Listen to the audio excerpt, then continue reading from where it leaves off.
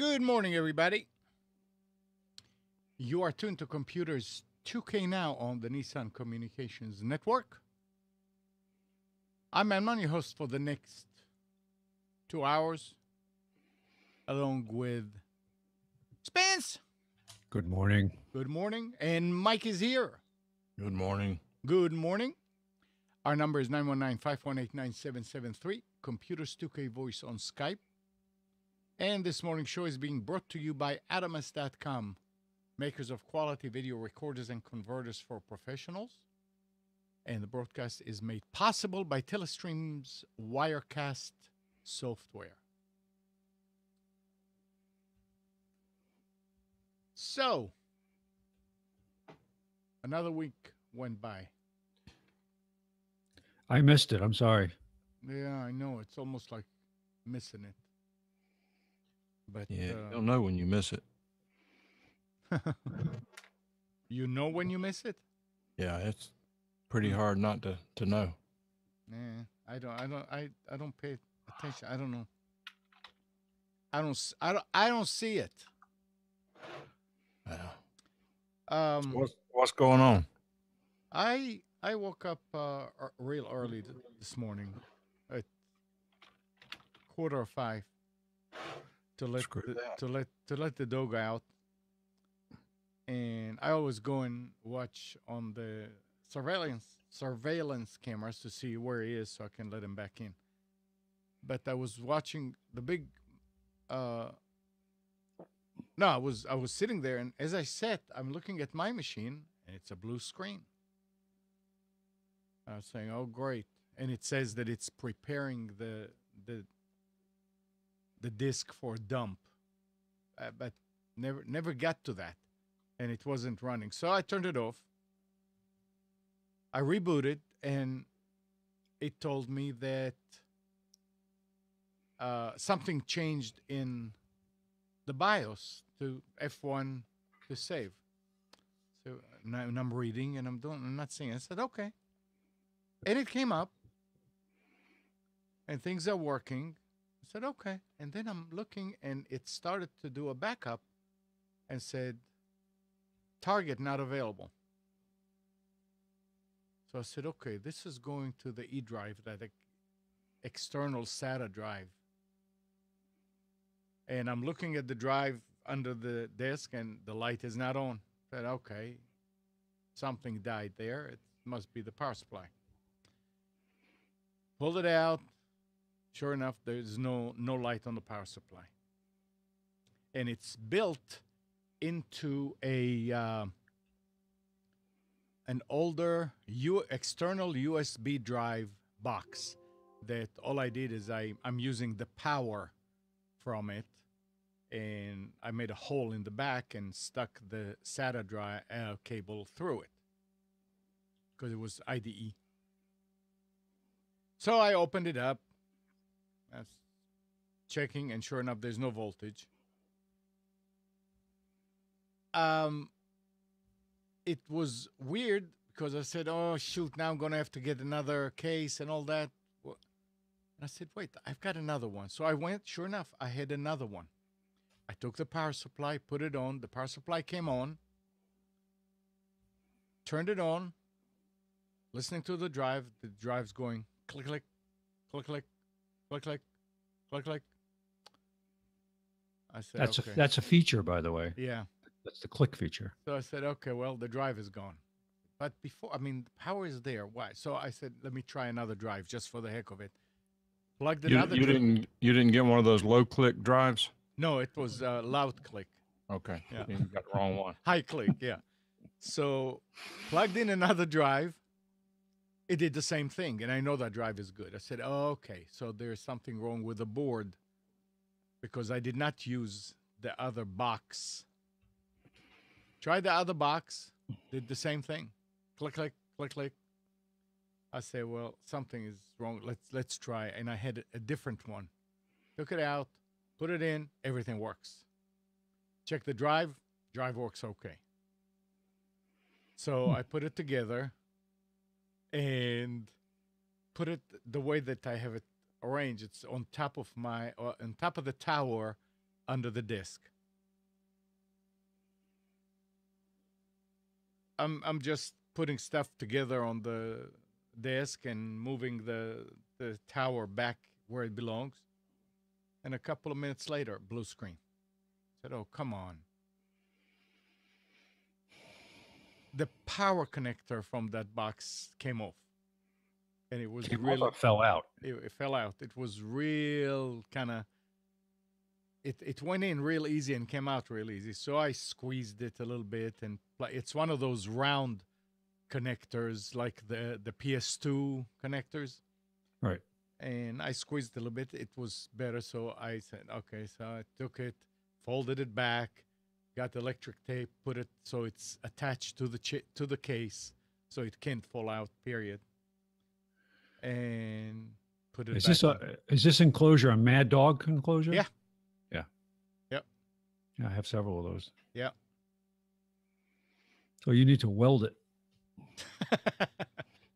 No, and the thing is, I couldn't. I mean, here it is early in the morning, and I don't want to go in the garage and drill the back plate, so I left the back plate off and just put tape so it will not slide out. Because, I mean, nobody touches the drive. And it's working fine. But it's really interesting that one power supply did not even light up. The second power supply lit up and just clicked. And I mean, I haven't used that case in I don't know how long. And it had a 500 gig drive in there, so it was fine. So it's really nice that something like this could have been fixed like that. I didn't plan on it. I planned to get up, let the dog out, go back in bed, but stayed up. So one of them things. People say that you're best in the early morning hours. Yeah, it seems like I've been up now for half the day. Yeah. Well, I guess you have been. That's true. All right, let's see. People say I should notify. I already did, but you can too.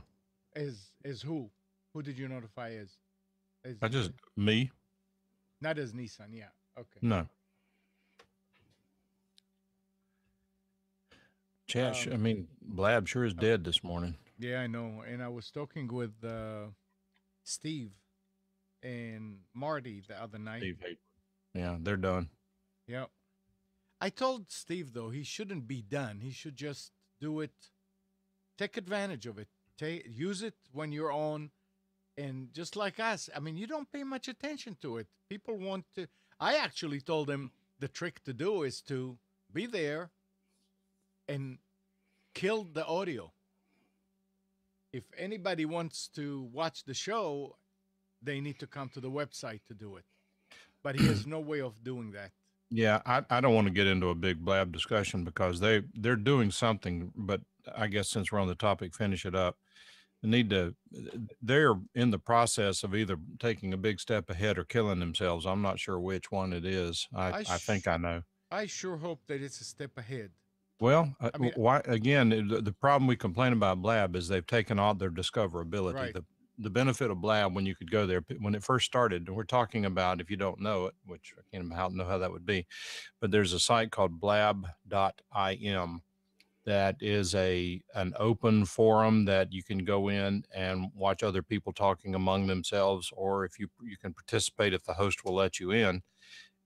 And it caught on and did really well, and it's surprising people because they say, well, what's different about this with Google Hangouts or Appear.in or any of the others? Why is it that Blab is catching on? And from what I was able to determine and decide, it's because anyone could go to the site. As soon as you get there, there's a menu about what all's going on, what interest you click on it. Boom, you're in the middle of a conversation. Right. It was great. It was nice. It worked well. Well, the powers that be decided to get rid of the landing page. Now, when you go there, you can only see who's live based on whom you may have already followed. And if you didn't follow a bunch of people before they changed it, how do you find people to follow? Mm-hmm. Well, there's a trick. You can go into the search window and type A, comma, B, comma, C, comma, D, comma, all the way through the alphabet, and it'll bring up every blab listed down at the bottom of the page, and you can go through and see who's live at the moment. I'm not going to bother. No, I mean, it's ridiculous to have to go through any kind of extra steps. And what if you don't know the alphabet? What if? Yeah, I mean, Yes. right. I mean, we got these Bernie Sanders. Never mind. But I don't understand. They were supposedly, and they've interacted with me privately and so forth. And it's still beta. We're still working on it. But you know what? They're doing what they're doing, and I guess Walter would agree with this. Walter's a blab expert, but whatever they're doing now is very deliberate. They're not sitting there saying, "Oh, wait a minute, what happens if I push this button?" They're doing what they're doing deliberately, and so I can only assume that what they're doing is what they want to do, and what they want to do doesn't align with what I think needs to be done to make it useful. So I tuned into Dave Jackson's thing yesterday, and he had a good crowd, but he promotes externally. Right. He posts a link, and you can click on that link, and it'll take you to the right place. But here, I don't know. I mean, we've got 6 people. We normally have at least 12 about this point. Yep. So and Walter said it's been dead all weekend. So we'll see. I mean, it's just another platform. What they're going to do is set themselves up. that's the whole idea about it. And what doesn't work is new people coming in. They don't follow anybody. They're new. They don't follow. They don't know to do A, B, C, D, whatever. They coming in and they see 2.5 blabs. And they say, "Oh, nothing is going on here." And they keep going. They never come back because they say, "I don't understand what this site is about." That's what they screwed up, like you said, the discoverability. But Amnon, we say that they are screwed up. These are not stupid people. No, I'm not. I'll be the last one to say that they're stupid. These are self-made multimillionaires who got there by knowing what they were doing and knowing how to read the tea leaves. That's why, in certain respects, the reason I haven't completely eliminated the button on my computer to go to Blab is because I'm saying to myself, these people, they're setting the pace. They're defining the future here, and we need to see what they're going to do. And so far, I haven't seen it. Well, maybe something will happen. I mean, maybe they need a write-off, so they're. That's a fallacy. That's just never true. I know. It's just I'm thinking that. I mean, why would you spend $1 million so that you can write $250,000 off your taxes? I didn't say it was smart. Yeah. Well, a lot of people say that. It's kind of like home mortgage interest. Well, at least you get to deduct the interest, right? You pay $10,000 in interest, and you get to take $2,500 off your taxes. I'm ready for that explanation. Yeah, well, that's the myth that has been put out there. So, anyway, we'll see. We'll see what happens. I suspect that I agree with Walter. There's at least a 50-50 chance they'll shoot themselves in the foot. So. I sure hope that that's not what they're going to be doing. Well, the problem, Andrew nailed it, and I agree with it, and I'm trying not to be ugly about it, but it's just us here. The reason they're not posting the number of live viewers is they don't want people to see how few people are doing it. Well, that's possible. But by the same token, I mean, here I'm hearing again and again that they don't want, they're going to shut down those that are doing 24/7.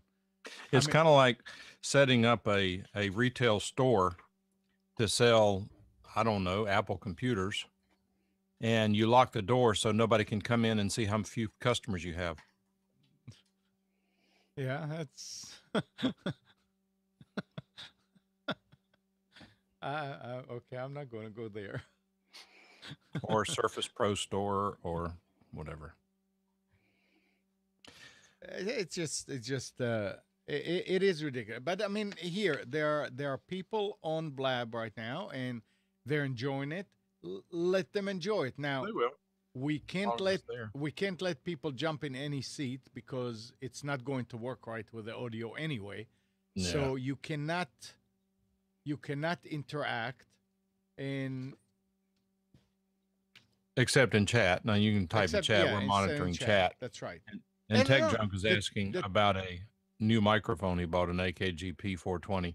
AKG makes a bunch of microphones in that same form factor and with varying degrees of I guess it would be quality in terms of what they're shooting for. I mean, I hate dogging on people's microphones, but there's really nothing special about it. It's in the same as the P220 family. Andrew has one. It's defective. I mean, for what you're getting for a condenser microphone, it's fine. And so, I mean, if it does what you want it to do, then that's a good thing. Most broadcasters and podcasters prefer to use dynamic microphones because the condenser microphones are very sensitive and they'll pick up a lot of unwanted noise in your home studio. But if you're not having a problem with that, then go for it. It's AK. I love AKG products. I've got quite a few of them. So Walter says they gauge Blab by hours spent on Blab instead of how many people use it. You think that's smoke and mirrors? I mean, that sounds kind of like newspapers. They we gauge our readership by how many people in the home read the same newspaper instead of how many newspapers we sell. And by our calculations, 4 people read every newspaper. So even though our circulation is only 10,000, we're going to call it 40 because 4 people read every newspaper. Right. We subscribed to newspapers for years and used them primarily as fire starters. We didn't even open them, so we finally canceled it. I want to ask the people on Blab something. Why are you staying on Blab and not going to the Computers 2K Now website? I mean, what is the reason? It can't be loyalty. I mean, Convenience. are you the what? Probably just convenience. Yeah, but I mean, what do you have to do? I mean, all you have to do is click on a link and you're there, and the same thing. Unless you're jumping back and forth between Blabs, which makes sense. Some people, you know, they want to watch this, but there's also something else going on. I don't know. Tech Junk. I mean, why aren't you on? Well, Walter just answered. Because Blab has its audience. No, and no, but it's okay. But again, Walter is there to participate in the show. No, I'm not talking about Walter, but Walter's comment is correct. His comment is that it's the community, and what it is that there are certain people who will drop into Blab who are not interested. They're Blab hopping. They're not going to come over to computers2know.com. And if you want to interact with them, you need to be on Blab. Same reason that I'm logged in, you're logged in. It's a big deal. 6 1, half a dozen of the other. Well, I mean, the thing was that we were talking, Stephen and Marty and I, is that we'll just have Blab running there for the convenience of these people, but not participate, not put any effort into it until they fix it. But at least give those people a place to go to, and hence was the idea about cutting the audio out. So if you want to hear it, you have to come over here. And I want to understand what keeps people there. Okay, so he says I'm both chatting in Blab and watching on the C2K feed. But again, it's a kind of catch-22. If everybody that is permanently now on Blab watching us, if they went into Computers 2K Now, yeah, the Blab will be empty, but it'll be the same discussion going on. So I don't know. It maybe one of these days we'll figure it out. Who cares? Yeah. Alan's asking whether the show is streamable through Chromecast. I don't use Chromecast, so I'm not sure. No, I mean Chromecast. Yeah, you can do that locally. Remember, Chromecast is not like a Apple TV that you go and you find shows. Chromecast, the one that we have anyway, you have to bring it up on your tablet or on your phone and then cast it to your TV. So it shouldn't care. It should be content agnostic, shouldn't it? Oh yeah, I mean it makes no as if you can watch the show. If you go to computers2know.com on your phone or on your tablet, it should bring up the mobile site. The mobile site is the video on top and the chat on the bottom, and that's all you get there. And once you're there, you can go into the cast. You can click on your cast icon and say, I want to cast it, and it will appear on your TV. Right, and you can do certain tabs. Absolutely. Dr. John says, it seems to me the chat gets more attention from the host here than on C2K talking about Blab. And that's because I there's know. more interaction on Blab than there is on C2K. I know, and that's what I want to kill. Yeah. It's then hard you have to kill do it, Blab. but Yeah, but you're not. That's the audience that's on Blab. They're out there exploring, whereas they have to know about us to find us. yeah. But They, that's Blab has used to have, and probably I think they will again one of these days, have discoverability that you don't get when you do your own website unless you pump it in social media, which you Yep. don't. yeah. So anyway, on to more important things. On to more important things. I went to the Ham Fest yesterday. Okay, tell us about it. What Say- a while, junkyard. huh? What a junkyard. I'm going to go in and do the upload the special, so you and Spence can talk about drawers. I mean about the Ham Fest. junkyard, huh? Yeah, I mean, it was just a bunch of junk, a bunch of garbage. I went over there looking for one particular thing and walked through everything in it. We weren't able to get there. It goes from 8 in the morning until 3:30, according to the website. We get there, and they're quitting at 3 o'clock. We didn't get there till 1 o'clock, full price admission to get in, even at 1 o'clock. We walk in, and by the time we get to the third booth, we can see people in the back of the facility already packing their stuff up to leave Where was it? at Jim Graham Building at the fairgrounds. Have Well, you that's, been? yeah, that's not good that they leave early. That's always annoying. Well, I asked the guy about it. I said, do you have rules prohibiting your vendors from leaving early? Well, it's really hard to get vendors here. We really can't dog on them. We can't make any kind of rule. I'm sitting there saying, okay, thanks. So they let people do what they want to do. But I mean, years gone by, I guess it's interesting. It's kind of a sign of the times. But back in the old days, if you were into building things at the component level, you could go in there and find resistors, capacitors, transistors, ICs, all sorts of hardware, everything you needed. You could walk out of there with an entire kit of parts to go build something. Shoot, it was nothing but RF connectors, coaxial cable, junk that people haul from flea market to flea market. I did run into one of my buddies there who had a booth, and I mean, this guy is a consummate wheeler dealer, and he said he sold about $3,000 worth of stuff. And I told him, I said, I didn't realize you were into him. I'm not. That's why I'm selling the stuff. Okay. So anyway, he was happy with it, but for the most part, there are people standing around talking to each other, and the junk they had on the table, I just don't see any reason for it.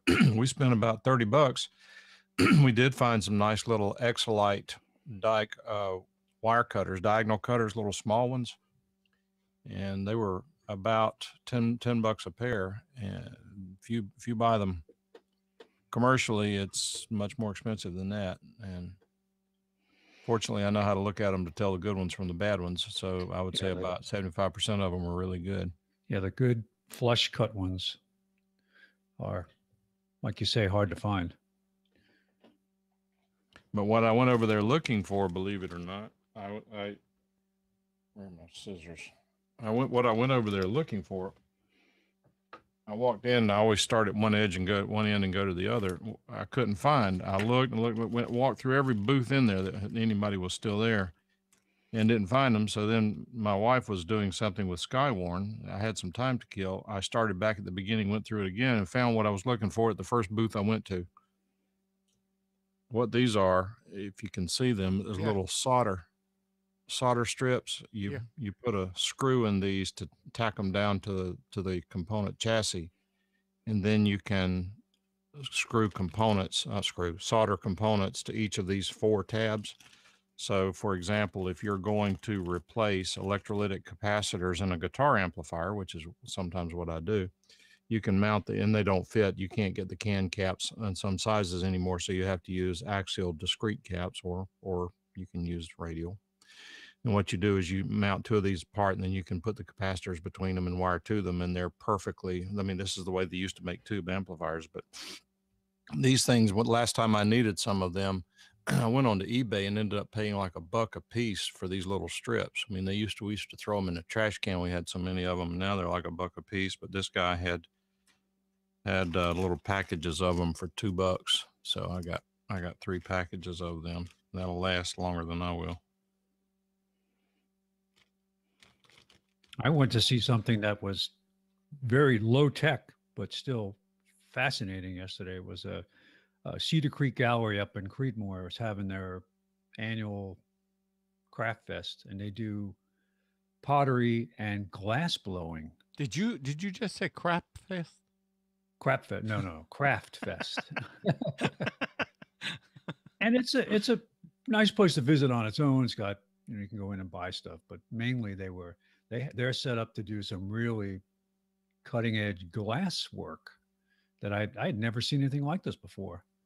I've been to glass places where they do, like in what is it, Jamestown and in Virginia. Jamestown is part of the Colonial Williamsburg region. There has an old glass blowing place that's modeled after what existed back there during, in the colonial days. It was nothing like this. This was just out there bleeding edge art, really fancy art, and just watch people doing these incredible things with molten glass.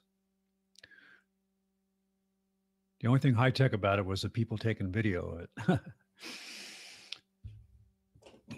You're welcome, Dr. John. I'm going to try. Had an interesting thing happen yesterday on Facebook. One of my buddies is a famous singer, known around the world by his voice, not by his name. He was posting that he was having a problem with Linux. Well, unfortunately, Jason popped in and said something to me sort of unrelated, or made some snarky comment about Linux like he normally does. And so I went in and posted. I said to this guy, I said, "Wait a minute, Jason's here. Jason's a Linux expert. He can help you." And I sort of left it at that. And then I private messaged Jason. I said, "Do you know who this guy is?" And he said, "No." And so I told him who he was. And he said, "Wow, I was a big fan of that song. That was great. We used to play that all the time." I said, "Would you mind helping him with Linux?" He said, "No, I'd love to talk with him." So I connected them up, but they haven't talked yet. So, which reminds me, did you connect with Howard? No, and I'm glad you said that, because I'd forgotten about it. And so when you talk with him, tell him that was not intentional. I have had another week from hell. Okay, it's fine. No, just tell him I'll be glad to help him. But I would think that it's something real basic and simple, because it always is. It's 919-518-9773, Computers 2K Voice on Skype. So let's see what we have here. We're talking about scams and all that. Listen to this. I mean, this is, in my opinion, this is irresponsible. Mattel, the popular toy maker behind Barbie and Hot Wheels, was the victim of a phishing attack last year that nearly cost them $3 million. On April 30th, 2015, a Mattel finance executive got a note from the new CEO, Christopher Sinclair, requesting a new vendor payment to China. Transfers required approval from 2 high-ranking managers. The finance exec qualified, and so did the CEO. The transfer was made. The only thing preventing a total loss was the fact that the following day was a bank holiday. And detail of the attack against Mattel come from a report by the Associated Press. Somebody in China, a phishing thing, said, we expect a payment. The CEO gets that email or that request and doesn't even check. What are we writing $3 million to a Chinese outfit here for? I'm sure they're writing checks to Chinese outfits because they have that stuff made there. But you are writing checks? Makes me want to send him an email and say, can you write me a check for $1 million? I mean, this is irresponsible. This is like you getting something and say, hey, I'm waiting for your payment of $3 million. And say, oh, yeah, here's the transfer. Take it. Here's the explanation. You know what it means to live in a bubble? It's just amazing. And these are the people that are making millions of dollars, right? Through no fault of their own. Yeah. Yeah, despite their best efforts. Unfreaking believable. To just say, yeah, go ahead, CTO, write the check. I authorize it. Unless maybe he had something to do with it. It's possible, right? Maybe he's getting a kickback. That's true. He might have been over there negotiating deals and somebody took him aside and said, hey, we've got something we want to talk to you about. That's a pretty good deal. What do you think? That's possible. Now, I had a very interesting experience this week with a new computer. Oh, yes. Yeah, you need to talk about this. And I read afterwards, after we talked, Spence, I read, and yeah, it's all over the place.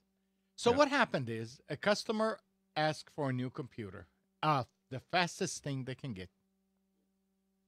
So I got an i7. And From where? From Draymond. Okay. Unbeknown to me, even though on the invoice it says that it's a 4790 Pentium, i7, it was actually a 6700, which I noticed after the fact, after all the problems. And first I said, why are they giving me an older one? I said, no, that's the newer one. Yeah, 67 is higher than 47. Yeah. So I called them and I said, guys, did you mean to give me this one? Yes, we ran out of 4970. 4790. We don't carry them anymore.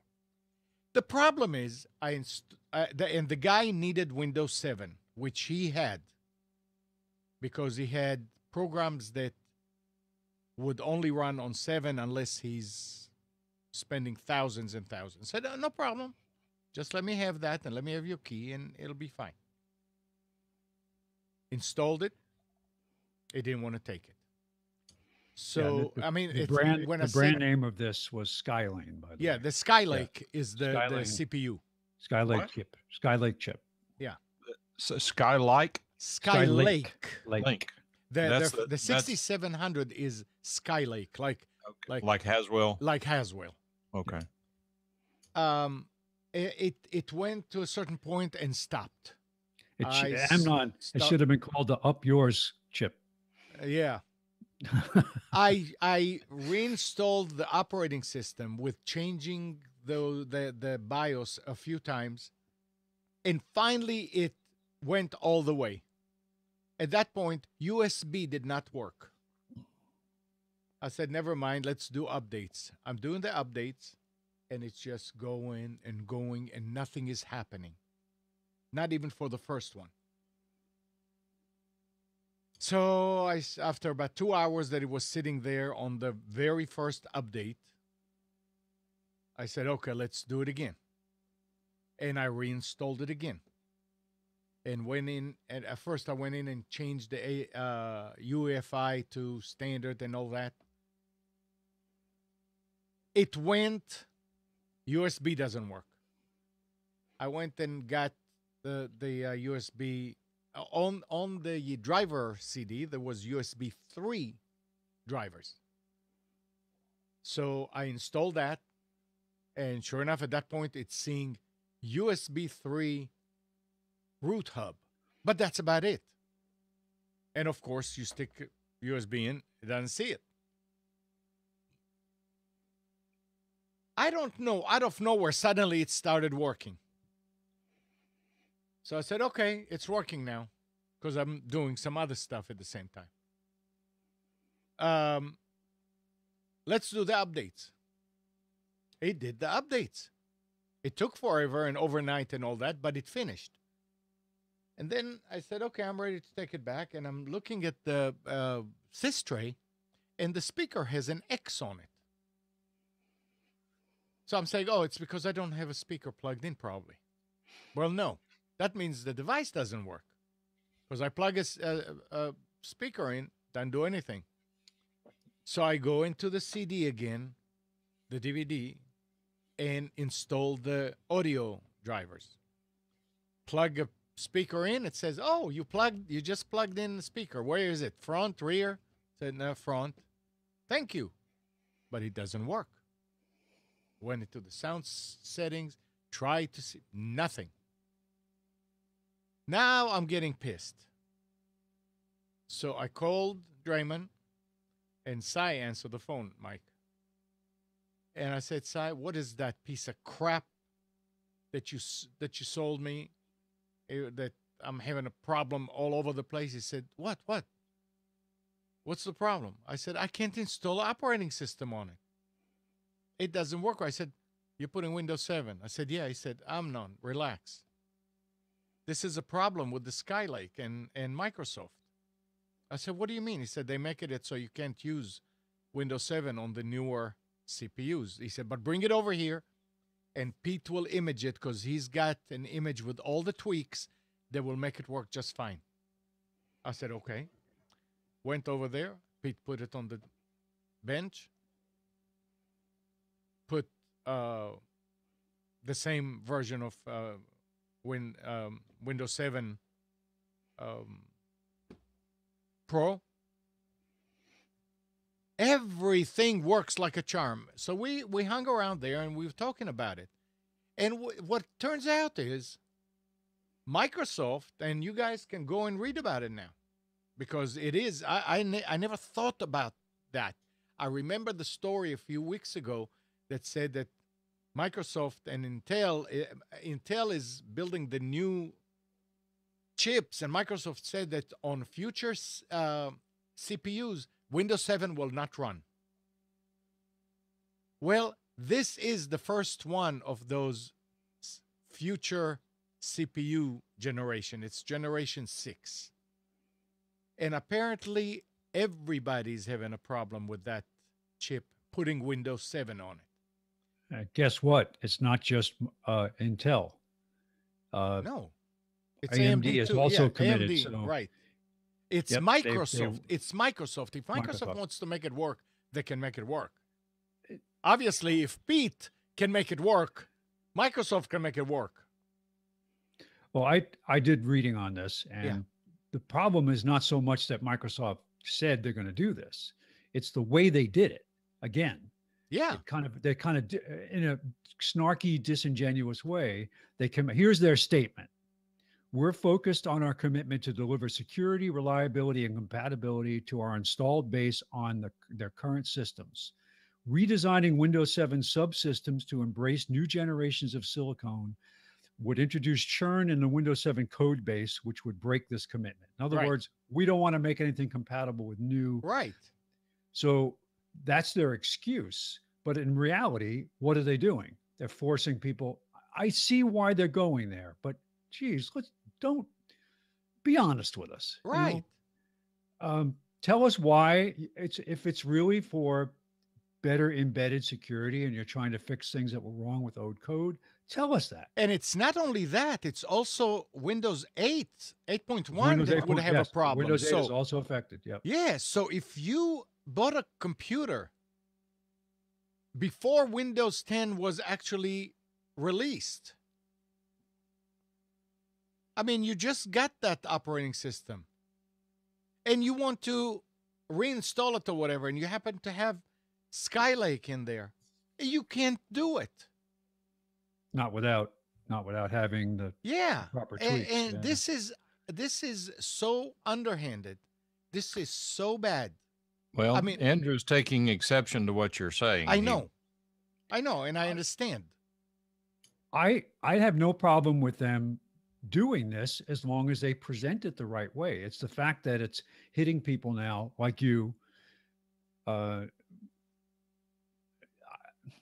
I understand why they're doing it. Microsoft has always had a lot of holes in the operating systems that were brought forward. We found out that there were faults that were around since the um, early days of Windows that were carried forward in generation after generation of operating system Right. that they finally fixed. So good that they're doing it, but at the same time, be They- upfront about it. they- Don't this along with the publicity about the Windows 10 upgrades and what's happening there. It's not helping them.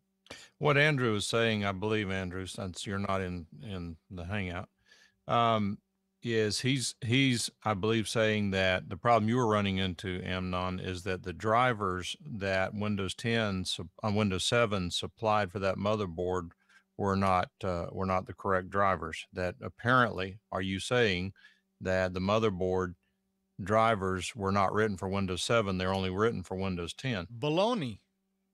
I'm asking Let if me- that's no. what he's saying. There's no I don't know. baloney. He That's a may be question. saying it, but let me tell you something. When Pete imaged that drive, all the drivers that are working are the Windows drivers, not the ASUS drivers. So I asked him after. I said, "So, Pete, do I need to put the CD and install all the other drivers that came with it?" He said, "No. Let the Windows 7 drivers work. Everything is working perfectly."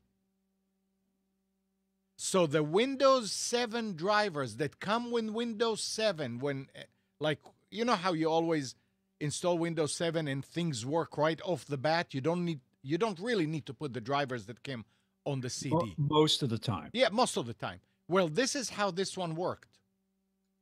So the drivers that are on Windows 7 are addressing and being used by that motherboard with no problems. There were other tweaks that he couldn't even remember what he did. He said that there were things that he did in the registry, and all the information is on the internet how to do it. The problem is getting it all together and figure it out. And I don't think anybody done this.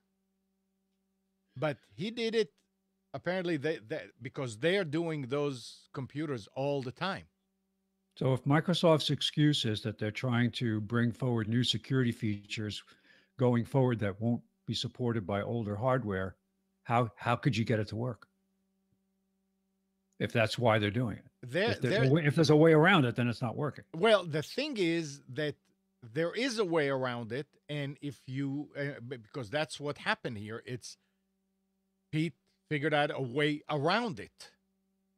But it's working like it should. I mean, so far. And he says that he's been using that for about a month doing these. And he said hundreds of computers went out. He said, if we put Windows 10, it works right off the bat. There's no problem. Never had to think twice. But with Windows 7, if people, and they're still selling Windows 7, he said, when people are asking for Windows 7, that's when we run into problems. So, yes, I mean, and Anders saying that you need the chipset drivers. That's the one driver that he said that was in there. But it all like the video is not from there, and it went afterwards and updated it from online.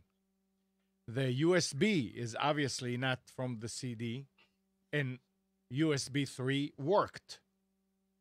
I can't remember what the other drivers were there because it's essentially a very basic machine. The thing over here is there is a problem with Windows 7 installed on a Skylake based motherboard. If that motherboard had the 4790 or 4770, which is a 5th generation i7, everything would have worked out fine. That's what I have on my machine here that we're using. I never had a problem installing Windows 7 on it. And never even thought that 6700 is one of those future chips. And that's where the problem is. But Andrew was saying in the quote that if you buy it in the chat, if you buy a new motherboard, you need to get the drivers from ASUS. But the point is that Microsoft went to ASUS and said, don't produce drivers for Windows. Yeah. Or, that's the point. I'm sure they asked them not to do it. Right. And ASUS is more than happy not to do it. And also keep in mind, as far as this discussion is going, the guy that Amnon talking with, these are wholesalers. These are people who sell hundreds and hundreds of these. Right. And the tech that solved the problem is a super tech. This guy knows Windows as well as anybody does. So this is not something Amnon just made up. No, I mean, I wish that wasn't the situation. Because now if I have a customer that's asking for a computer with Windows 7, I'm going to have to make sure that it does not have the Skylake. Well, and Brian, that's where it sounds like we're being argumentative here, but we're not. Brian says in chat, he says, the problem is that your customer needs to stop using old operating systems on new hardware. Yeah, right. Pick one. Right. Hang on. So use Windows 10 and new hardware, Windows 7 and old hardware. Problem solved. I agree. That's what you did. You went over there to order a system that you knew was Windows 7 compatible, and they gave you one that was not Windows 7 compatible. That's to be honest, I did not say that I want to run Windows 7 on it. I understand. So they did not know. Not until I had the problem. Yeah.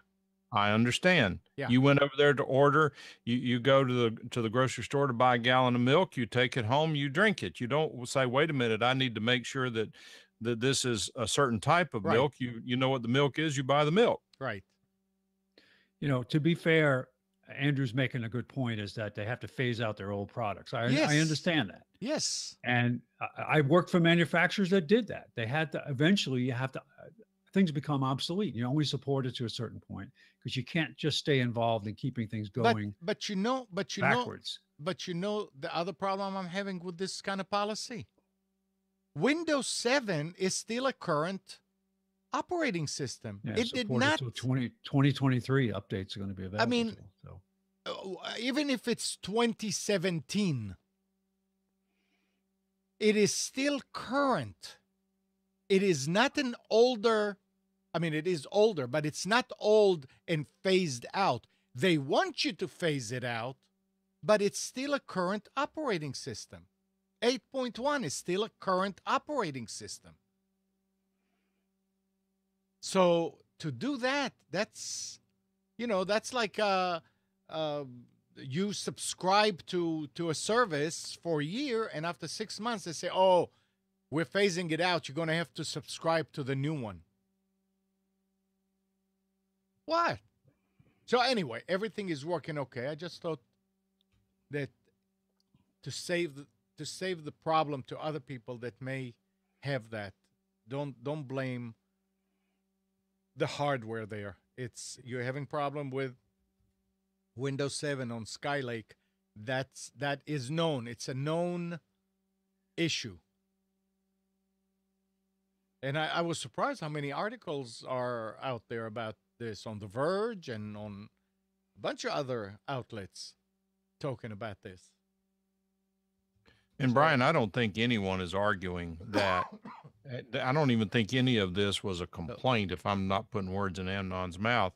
The complaint was not knowing about the change. Right. I mean, and again, they did say future CPUs will not support Windows 7. What you think is that when Windows 7 expires or goes run out of support, anything that's coming after that it will not allow Windows 7 to run. Okay, that's fine. I mean, you know where the funny thing is? I'll bet you that XP will run just fine on Skylake. Why don't you try it, Amnon, and let us know? I may try it on the next computer that's on the bench just for the heck of it. I don't know. It's Charles made a comment about how Steve Gibson has a super Windows 7 load that he uses that will run future proofed. He's still running to his. I mean, this guy's Yeah. amazing. It was Steve Gibson. He still has NT systems Yeah. running that he's patched. He's the one that brought up all these security vulnerabilities in Microsoft and got them to fix all this stuff. But yeah, it's pretty amazing. But you know, it's interesting. It just did you go the discussion between difference between Mac and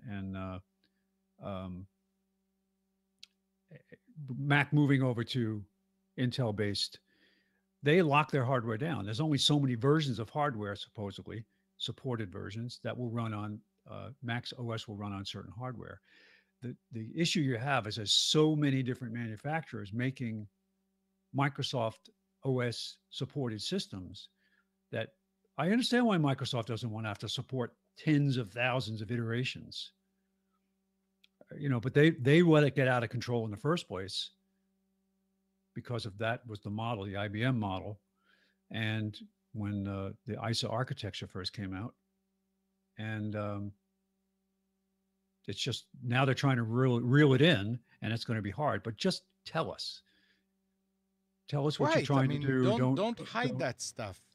Not that it's hidden. It's just that, you know, that along with before, like I said, that along with the Windows update, upgrade, Windows 10 situation where the things that slip out and we find out about, it's not flattering to them. So try to, you know, get your publicity people out there saying that, hey, we're doing this to help everybody, not to help us. We're helping everybody.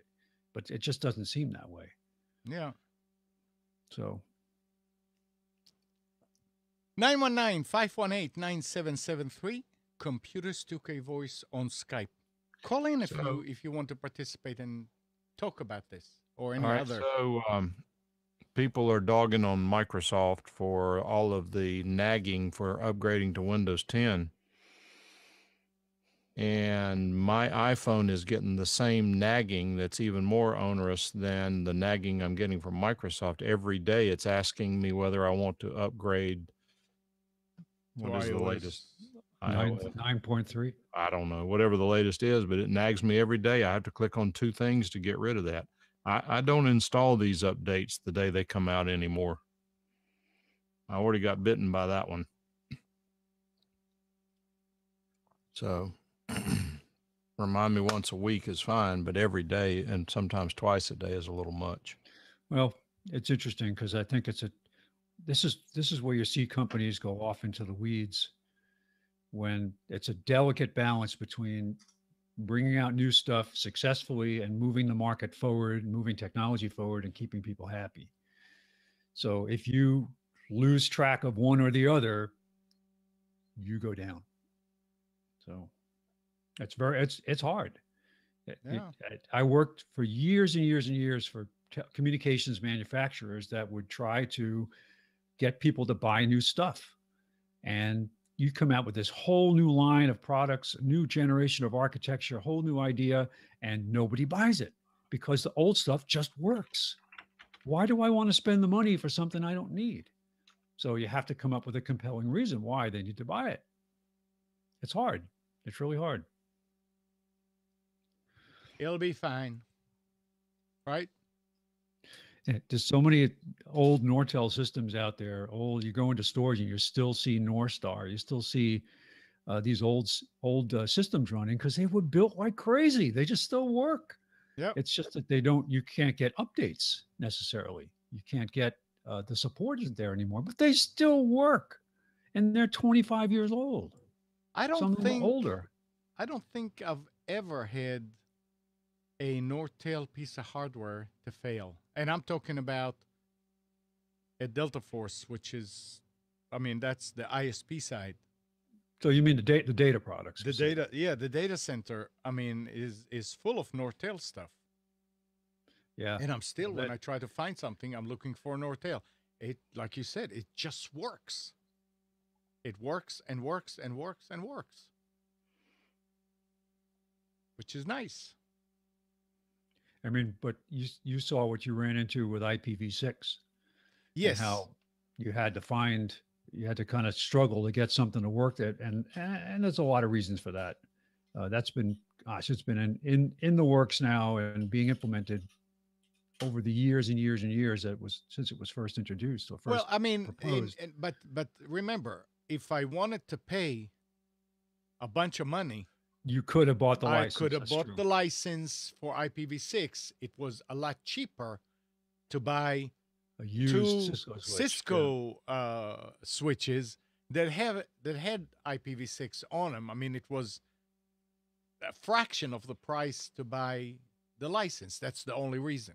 But Yeah, I mean, the Nortel hardware, Nortel hardware supported V6. It's just that you needed a premium license. right? And the Nortel No, I brand mean the was old. But wait a second. That old hardware, the switches, the 5520, yep. it will run IPv6 just fine Yeah, it will. if I had the license for it. Yep.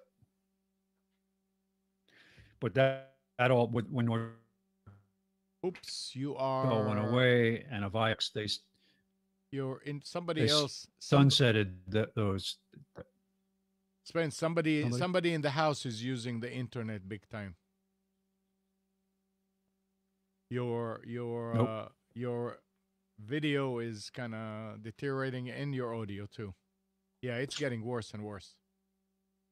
Looks. Hang. We No. can't understand what you're saying. Try and Mike, you talk. Okay, what do Yeah, you want me no, to you're say? fine. Yeah, no, I was afraid that it was on my end. No, you sound fine. Just refresh, Spence.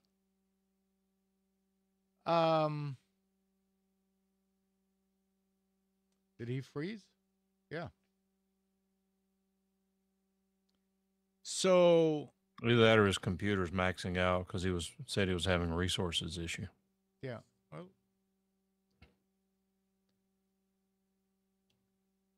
and Mike, what do you think about what's the thing with the FBI and the Apple? Do you have any thoughts about that? You know what? It's interesting you bring it up because I don't know what the latest status of it is. Where are we with that? Well, they did break it. They did break in and everything, and they were saying that now they are also helping 82 different low agencies around police departments around the country.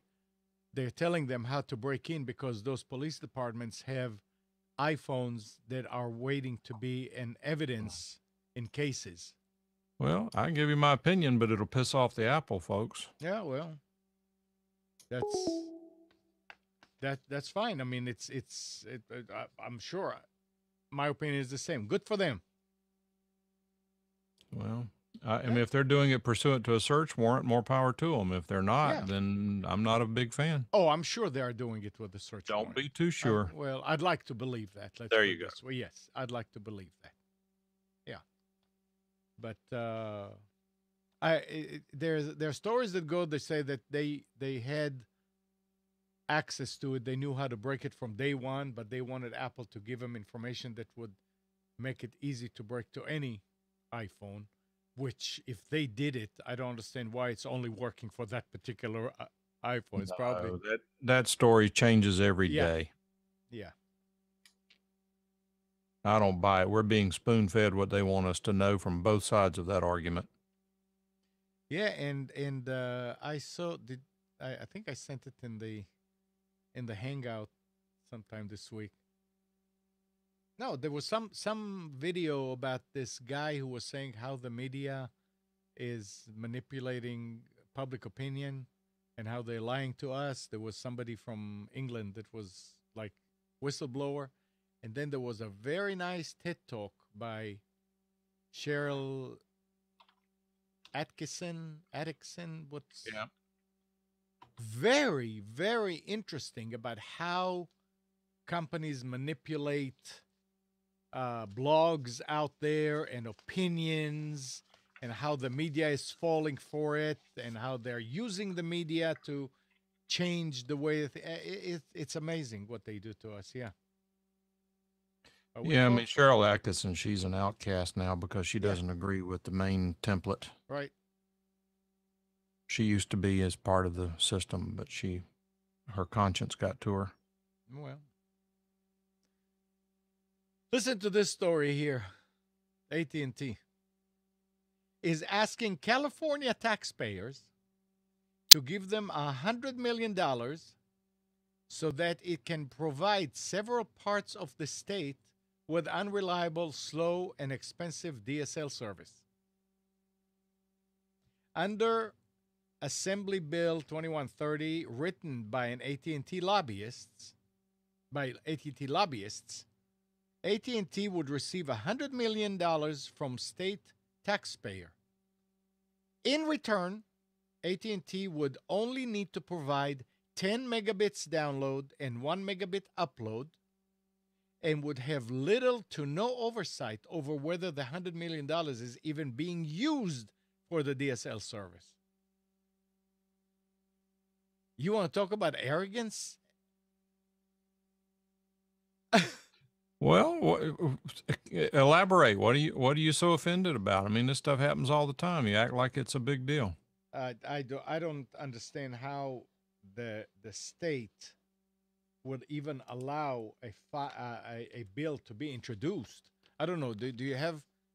Can anybody introduce a bill? I mean, a congressman, a senator, whatever, or it has to go through committees first. No, they can do anything. They can introduce anything they want to, Oh, but okay. then the way they manipulate the system is then, if they want to kill the bill, they'll send it into committee, and the committee never gets around to it. Okay, but people still will have to, I mean, the rest of the legislature will have to vote on this. Sure. I mean, how this is ridiculous. To $100 million for DSL, and Well, now what if it's but what would wideband cost? $2 billion? I don't know that it does. I don't know either. I mean, I'm not going to get. Yeah. I'm not going to pass judgment on what they're doing unless I know all of the whole story. And to put in the bill something to the fact that there's no oversight what they're doing with that money. I mean, I'm a taxpayer. I hope that my legislator, if they decide to give money to somebody, will make sure that there's checks and balances. Well, I don't know. So I'm hoping. Naive. Yeah. You are so naive. Probably. They just passed a $2 billion bond here in North Carolina that has no oversight. Jeez. Spending like drunk sailors. Not to insult drunk sailors. No. So what happens, Prince? Had to reset my modem. Oh. Yeah, and it took 2 tires to get it to come back up. I'd waited for a while and was not getting I got a receive light, but a send light just stayed blinking. And then finally reset everything. And interesting. Well, yeah, now it's fine. It's back to normal. Spence, you want to do the specials? yes. we really need to end today at 11 because I need to be downtown at noon. And I need to clean the Jeep and all that. So I really want to be able to leave. Before you do specials, didn't you get a new mixer? Yeah. Did you put it in? No. Oh. No. I'm not going to do that until you're here. Oh. It'd be interesting. I've got to build a new studio. There have been changes in Paradise. And for a friend. So what? Do you want to use that to see how it works? No, I'm debating whether to buy that same mixer again or whether to do something different. I'm not sure what I'm going to do yet. No? All right. So ready? The specials, let me put it here. Yeah, but you can go ahead because it is up there. Okay. Computer Sticker Now specials for April 3rd, 2016.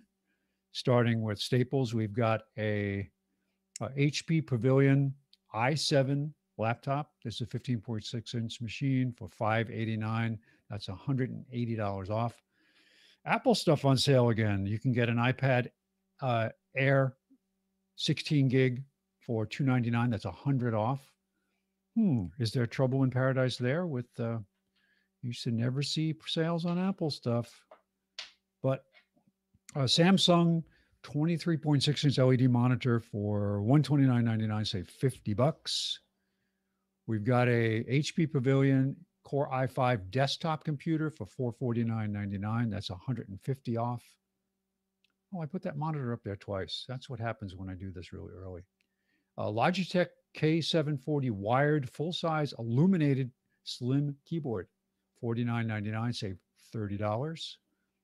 Logitech K400 Plus wireless touch keyboard with built-in glide pad. This is good for multimedia. $24.99. That's $15 off.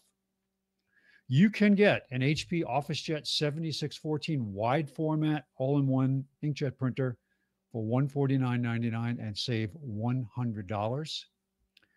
Western Digital MyCloud 4 terabyte personal cloud storage device for $179.99. That's $40 off. Here's a device I hadn't stumbled across yet. Everybody knows what Google Chromecast is. Well, this is Google Chromecast Audio. It's the same, looks like the same kind of a puck, but it is designed specifically to plug into the aux input for speakers, stereo, whatever, and stream to that device easily.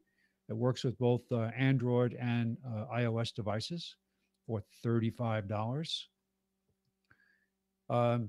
We've also got a deal on a Core i3 laptop, Asus laptop, 15.6-inch for $299.99, which is, how much is it off? 38% off. I found it in their daily deals section, not just in their circular. That's all at Staples. Moving on to Best Buy, they've got a AMD A6 HP laptop for $249.99. And an A6 is a true quad core. Good deal there. Samsung Galaxy Tab E7 Lite 8 gig tablet for $99, save $20. Got a Lenovo 100 laptop. This is a Core i5 bundle. Now, I'm not a big fan of bundles because sometimes they give you junk like WebRoot security, but it does come with an Office 365 subscription and a thumb drive and a case for $399, an i5 for $399. That's pretty good. Save $129. Bluetooth 4.0 USB adapter, micro adapter for any device, really, any PC, any form factor, $14.99, say $6. They've got the Logitech C920 Pro webcam on sale, $5 off at $69.99. Acer Iconia 10.1-inch tablet, 32 gig tablet, a good amount of storage on there, $129.99, $20 off. Got an HP desktop with an AMD A8 processor in it for $349.99. That's $50 off. HP 23-inch LED monitor for $119.99. That's $60 off. That's probably the best deal today on a 23-inch class monitor. Seagate 4 terabyte backup plus USB desktop drive for $119.99, save $30. Epson Workforce. This is the 3620 wireless all-in-one printer for $89.99, save $80. Canon Image Class wireless black and white laser printer for $89.99. That's more than half off, save $100. And a Brother wireless color desktop scanner. Now, the reason I mention this, it's $229.99, it's $70 off, but this comes with high-end features like scan to file, scan to email. It is wireless, and it says it has web support. And I read all through the description, at least at the Best Buy site. I could not find out what they mean by that. But the fact that it is portable wireless for $229.99 and supports some very desirable features makes it a good deal. $70 off. That's at Best Buy. Going to Office Depot. I spent the entire time at Office Depot today searching through their kind of obscure offerings, not from the circular, just looking at technology and clicking on different categories and searching through there looking for deals. And they've got some interesting stuff. I'm a fan of these USB external display devices, whether it's VGA or DVI, whatever, HDMI. And one thing, it just came up this week with my daughter, was using one that I had given her. It was an Ultra brand, and couldn't find the driver for it. And I had it on a disk somewhere. This is called the StarTech USB 3.0 VGA USB adapter with onboard driver installation. How handy is that? So it's got storage on board, so you can just plug it in and use it and load the driver right from the device. Oh, that just makes it so much easier. And the price is good too. It's $49.99, which is $15 off the regular price. Here's another interesting device. It's a USB 3.0 drive duplicator dock, and it's got 2 slots in it for copying disks, for cloning disks. You might be interested in this, Amnon. If you create a clone, or if you create a image to install, like for example, your Windows 7 install, you can clone that drive and save it for when you install another Skylake i7. $109.99. That's $25 off the regular price for high-speed duplication. So this is instead of using any type of cloning software, it's already built in. It's built in. Apparently. Well, it says USB, so I don't know how you control it. I guess you have to obviously use a USB connection to power it. It's almost like it looks like it's almost just for 2.5 inch, but no, it's got both. That little door you see will open. It's got the exposed slot is for 2.5. It's the same as my Anchor drive that I've got here, where you've got the little door will push down. So yeah, I mean, this would be handy if you do a lot of building. This is another thing, another interesting product. This is from Intel. It's called a Hip Street PC Stick. It has an Atom quad-core processor on it. It's meant for plugging into a multimedia device. It's got an HDMI video out to give you a multimedia PC connected to your television, for example. But it comes with the operating system and memory on board. So $129.99. That's $24 off the regular price. If you're always looking for a thumb drive to copy something, and I've got all over my desk, all over my office, I have them. And of course, I don't have them labeled. Centon USB flash drive, 8 gig each, pack of 10 for $50.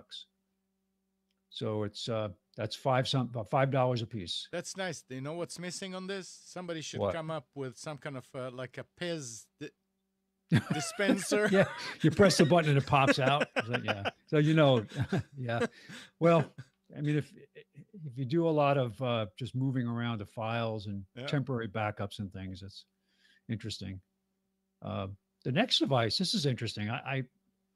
I had been in part of a lab set up years ago. We were testing what they call thin clients, and thin clients are a way of hooking up a keyboard, mouse, and monitor to it looks like a PC, but it loads its operating system over the network. There typically is not a hard drive on board. There might be some flash memory to get it started on the network, but it loads its operating system remotely.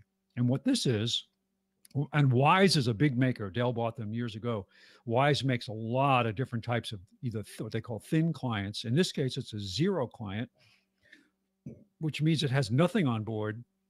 It loads everything over the network, and it works specifically with the Microsoft multi-point server, which is designed for educational environments. It says specifically for school systems or educational environments where you can't afford to give every student a PC. Well, not only, I mean, the PCs are not that expensive, but I can understand from a support perspective, how do you support hundreds of inexpensive laptops or desktop computers? This would be a very simple way to roll out PC access, controlled PC access to multiple students using this device. You plug in a keyboard, a mouse, monitor, sound, so on. $58 each, but it must work with the Microsoft multi-point server. So if you're interested, you have that type of environment, take a look at it. And finally, this is one of many devices that are out there. This just happens to be one of the more friendly ones. There's tons of versions of this. Just a simple KVM switch. This one doesn't look like it supports audio. Maybe it does. It just might not show the cable. Some have the cables built in. Audio is not really that important for KVM. No, You it's can put it's not. It speakers. depends on the circumstances. Yeah. But I have lots of KVM switches. I still use them all the time. Yep. I have older ones in boxes I really need to give away, but some of them very simple. This has got all the cords are all built in. Very simple way of sharing monitor, keyboard, and mouse across. Mm-hmm. In this case, two PCs. So handy, $39. That's at CompUSA. No, sorry, not CompUSA. Gosh, Office Max, Office Depot, Office Max. And finally, Fry's. Again, I went to look at some more unusual things. CyberPower 450 VA battery backup unit for $34.99. That's 10 off. This is the kind you really want to use with your, however your service is delivered to your house. Your cable modem, your wireless router, maybe your terminal adapter for your voice over IP service. Good way to protect it, keep it up in case of momentary outages. Good price. And they've got a fairly large one here for a good price. APC, a 1080 VA battery backup unit for $124.99, which is $25 off. Good deal there. If you've lost the remote for your car, the keyless entry remote, and you want an inexpensive way of replacing it, here is a generic universal remote that you can add for $19.99, 10 off. Now, I would check to make sure that your particular vehicle is supported. It says top 20 most popular vehicles, top 20 most major car brands. I might try this with my daughter. She lost her remote for her Honda. I'll see if it will work. But hey, check it out. Inexpensive way instead of going to the dealer and paying $150 for a new remote. Interesting device here, the Sonic from Motorola in-car wireless speakerphone.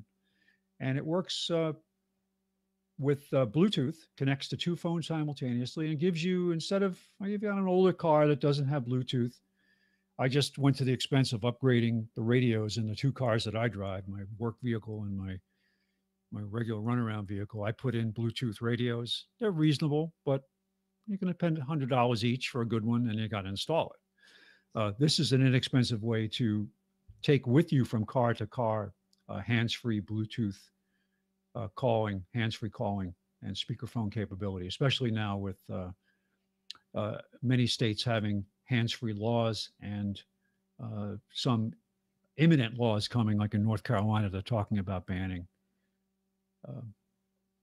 all calls except hands-free calls. So $49.99, 10 off. Good deal on a specialty cable here. If you don't like carrying around a lot of cables to support your wireless devices. So this one has actually got it's built-in micro USB with a lightning adapter on the end of it for $9.99. That's 10 off, so half price. Great to throw it in the car if you have a car charger set up and you have multiple technology phones.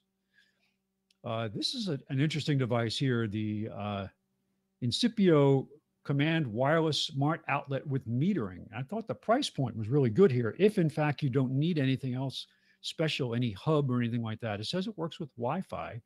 You can download an app to control this, what is essentially an AC switch, but it has other features. So you can actually set up and program changes, control it on the fly, but also do programmable changes to devices connected to this. 10 off, it's $29.99. What I like about it is shows energy usage. Yeah, but shoot, I thought it was something. I thought it was a wireless outlet. That's what I wanted, the AC outlet. What do you mean, wireless power? Yeah. So I need power out by the pool, so I just put this out there and it delivers wireless smart outlet. Yeah, that's cool. I like that. That power over Wi-Fi. Oh, yeah. There we go. That's the $1 million technology I'm on. We need to work on that. And finally, Gearhead. For a while, it was hard to find powered USB 3.0 hubs cheap. They were really expensive. Remember when they first came out, Amnon? You just hard to find them. You could find lots of passive ones, but the powered ones were relatively expensive. Here's one for $19.99. It's half price, $20 off. A 4-port USB 3.0 with AC adapter. That's critical. You don't want to be bus powered for devices that draw a lot of power. Right. So good deal on that. That's just all at Fry's. And that's it for the Fry's. Computers TK Now specials for April 3rd, 2016. Thank you, thank you, thank you. 919-518-9773, Computers 2K voice on Skype. And I'm not saying we should do the picks, but I did personal picks, but I did buy a GoPro knockoff camera, and I will report back. I will not be around the next couple of weeks because we're going on an extended trip, and I'll be out of the country. But so I'm not sure what kind of internet access I'll have. But I So- bought. What's that? You're going to use it before, I mean, are you going to take it and rely on it, take videos? No, I'm taking a regular, good digital SLR with Okay. me for pictures, but. Okay. I'm using this. It's a knockoff GoPro. I paid $75 for it on Amazon. It's called, of all names, TEC.Bean, B-E-A-N. Where they get that name, I don't know. But it is equivalent to the, not the very latest GoPro. It doesn't do 4K, but it does 1080p. It does, what I wanted it for was for time-lapse photography. Mm-hmm. I want to be able to we're going through the Panama Canal. And I want to set it up And on the take it from- balcony and have it just record that trip through the Through the Panama canal. Canal. You want to take my GoPro with you? No, I got this. I got this new one. I bought I a know. You want knockoff. to back up in case it doesn't do what you want. That's true. Yeah. Might be good. Yeah. I just, I set it up last night to test it to see how well it would work. And The document, I haven't looked at it yet. I just let it run until the battery went dead. I want to see how much it would record. But the only negative to this is that the documentation is almost non-existent. So you have to kind of grope through configuring it. But so far, I've used it to record video. I've used it to play around with. The application that comes with the phone is decent. Mhm. It does support Wi-Fi. So, hey, for $70, $75, yeah, it's pretty good. It does support up to 32 gig micro flash. I bought 2 cards for it. So yeah, I'll let you know, Mike. I'm going to play with it before we go. We leave Thursday night. So, Yeah. but it came with the waterproof case, a bunch of attachments.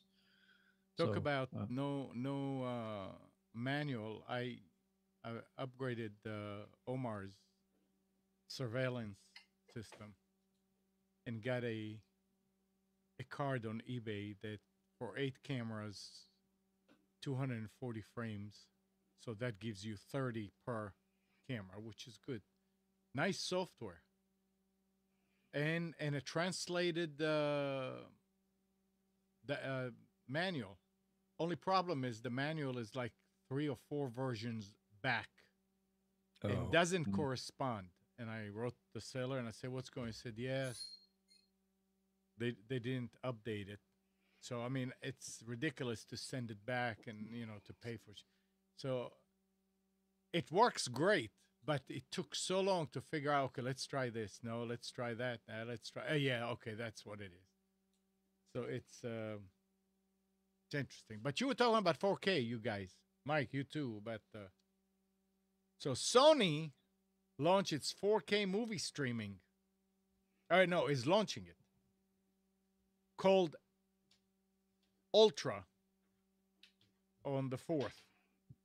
Consumers will be able to buy movies from the service and stream to supported Sony 4K TV sets. The new service will offer 4K HDR movies to stream, including extras that have previously been able only on physical discs. Ultra ties into Ultraviolet, the cloud locker service backed by Sony. Here comes the interesting part. Consumers will be able to upgrade SD and HD quality movies from their Ultraviolet cloud locker for $12 to $15 respectively. I don't know why it didn't catch the other part of this. I may have deleted it. Each movie is going to be like $30 to rent. 30. To Wow. rent, Wow. like on demand. Well, Amazing. Just it so all you can depends. If you have a 4K TV and you're gotta have it, you're yeah, going to pay gotta for have it. it. Right. But that doesn't include having to upgrade your um, internet service. What's Yeah. the data rate for 4K streaming? 4 times of 1080i, Yeah, I don't know. 1080p. Mm. Interesting. This one is interesting article, but I didn't understand what's the big deal about it. Researchers at MIT want to change how we connect to Wi-Fi. To avoid the cumbersome network logging process, a team has come up with a way to grant computer access to Wi-Fi based on their proximity to a router. Applied practically, that means you could walk into a cafe and your device would automatically connect to a network. No annoying password necessary or any of that. The same could be true for home network. I thought that's how it works right now anyway. When your friends come over, they could immediately be granted access to your Wi-Fi. I thought that's how it works right now anyway. Of course, when you don't have a password. The paper, sadly, does not offer details on the security aspect. Security researchers advise that one should be careful when connecting to a public Wi-Fi. Say you forget to turn off Wi-Fi on your device and you walk into a cafe. Your phone will automatically establish a connection with this supposed network. And if the network is compromised, plenty of devices will be exposed to an attack. So if you don't have a password, it will connect automatically anyway. So what did they do here? I couldn't figure out, but I just thought it's interesting that they're trying to come out with a way to bypass passwords. We just have to wait and see if they worked something in it. Maybe there'll be an update about it, about how to be secured when this happens.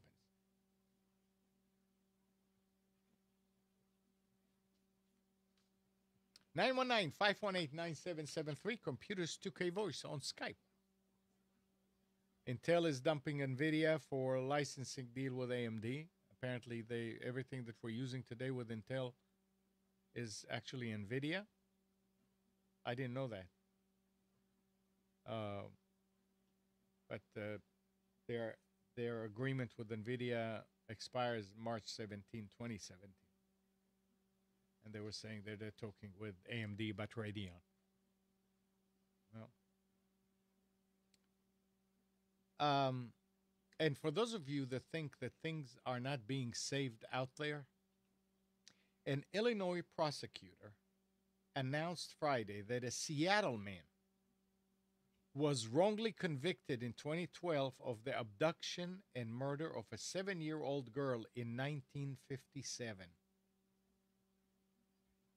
Reports, they're coming from the Seattle Times. It was believed to be the nation's oldest cold case, but a reader raises an interesting concern. He finally got an alibi.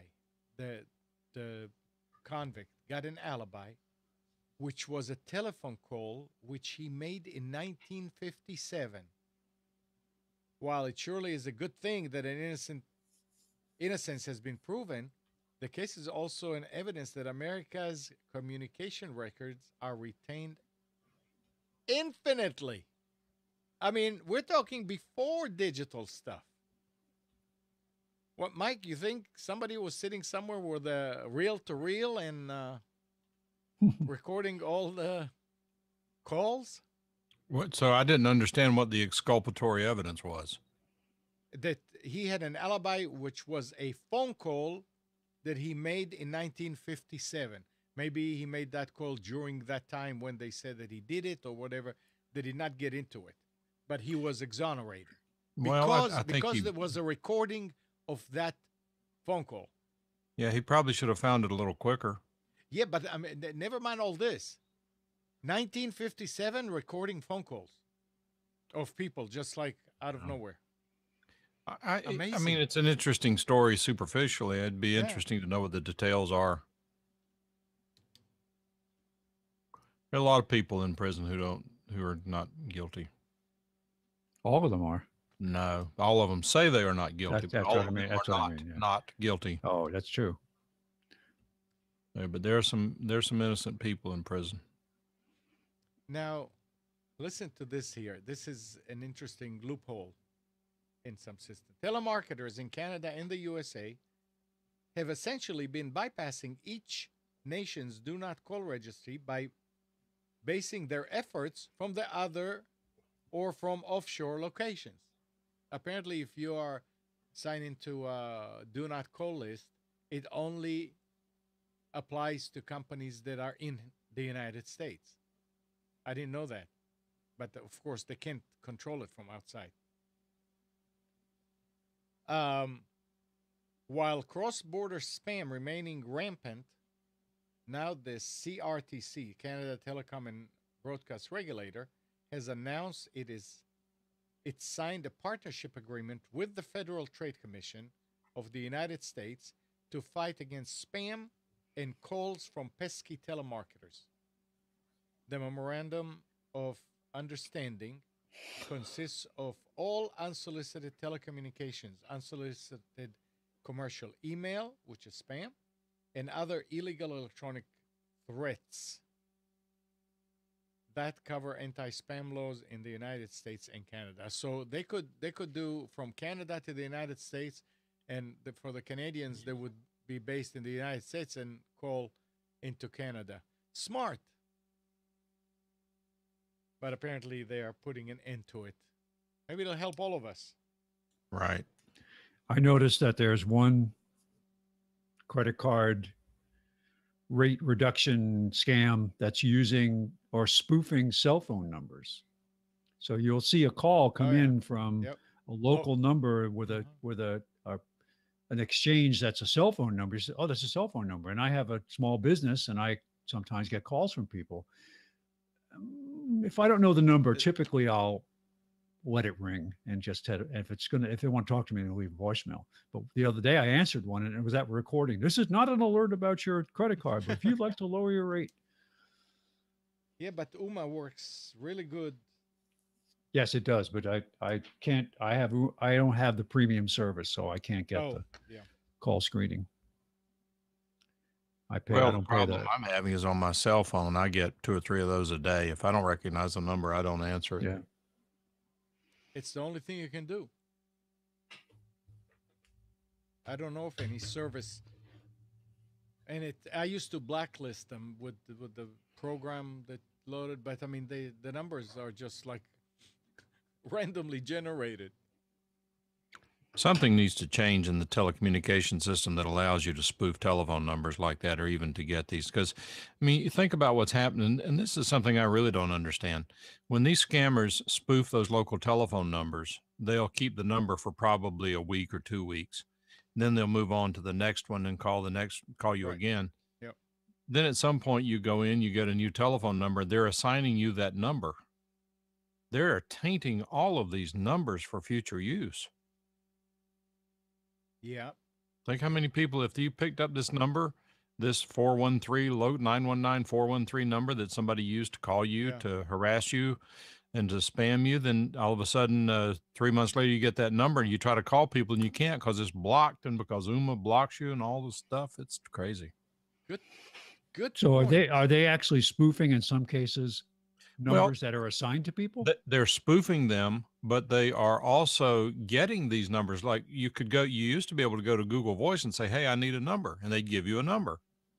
But then once that number becomes useless or people are on to you, such as if you go to 1-800-NOTES.com or whatever these sites are where they say this number just called me, when it gets to the point that they're getting a low connect rate because these numbers have been detected, they abandon that number and sign up for a new one and start all over again. If Well, they to- abandon that a number for 3 to 6 months, then it's going to be reassigned. Well, to spoof a number, you don't have to have that legally have that number. No, Right. not at all. All you're doing is changing the caller But- ID information. but the So But point- that's illegal. that's Spoofing yeah, the number is well, there it's illegal. already illegal to call. So they Yeah, don't but the care. point what Mike is trying to make here is that you see that number and you blacklist it. Oh and no, the I more get what you're people saying. see that I'm just number, saying the it could more be. it's- It doesn't necessarily mean that they go and get that number and then they abuse it and then move on. They can use your phone Yeah. number. Yeah, but they're still using that number. Yeah. It's just like, I mean, the same thing happens with spam. I mean, IPs are being used for spamming, like from Time Warner or from AT&T, and get added to all type of blacklists. And then somebody happens to inherit them when their IP changed, and suddenly you find yourself in a boat that can't go anywhere. And you have That to happens start- all the time Yeah. with me. I'm always in a boat that doesn't go anywhere. Dr. John says he's received calls that shows his own number. Hey, I'm calling myself from the future. What am I trying to tell myself? And Google now on Tuesday announced Fiber Phone. So if you have Google Fiber, a home phone service for fiber subscribers, $10 a month. Fiber Phone offers unlimited local and nationwide calling, and the same affordable rates as Google Voice for international calls. Oh, the calls sound better because they're fiber? They could. They probably are sounding better than Google Voice. Well, But what good Yeah. is it? I mean, what percentage of Right. people have access to Google Fiber? well, I mean, it's kind of a marketing term they're using now Yeah. because who cares what the connection is? it's pipe dream. I mean, Yeah. Google just get rid of their Google Wallet card. They just cut stuff out all the time whenever they don't get a good run out of it. I mean, if they spread out real as fast as they would like to, it'll be nice. It's cheap. Well, it is now, but I mean, Yeah. Google is like every other company. They get their priorities out of order from time to time. And Like every so- other company. well, they seem to be worse because they're the gorilla. They've got the power to do what they want to do, and they're sticking their nose into things that are none of their business. So they're really pissed off that North Carolina does not want to do away with men's and women's bathrooms, and so they're threatening the state. You know what's funny about Well- that is that the same thing happened in Houston, but do you see the outrage at Texas and Houston over it? No, and it's strange because we don't want to get too deep into this, but they just had a big ball game down in Houston, and all these people complaining went to the game. They went to Houston. Exactly. So where it's Hypocrites. I had well, I'm not going to get into it. Sorry. So anyway, I Uh, don't like when these companies start sticking their nose into things and they don't know what they're talking about. It really it's discouraging. We are all fans of CNBC here, right? Oh yes, we all love course. We CNBC. love them. An article published by CNBC on Tuesday offered tips on how to create a secured password, complete with a form that tested submitted passwords. While well intended, security experts said it exposed password to third-party advertisers. Also, the form created to test a password didn't use SSL or TLS, which meant someone on the same network could have sniffed it. Even worse, the tool claimed to not store the password, but an acute observer found they were actually being inputted into a Google Docs spreadsheet. CNBC quickly withdrew the article. Why people like that even get into this type of Naive, either naive or doing it for other reasons. uh, I believe there's still a lot of very naive people out there that just don't yeah. either understand the told- background or it's have no historical context or just trust people too much. Yeah. Yep. And internet and bandwidth again.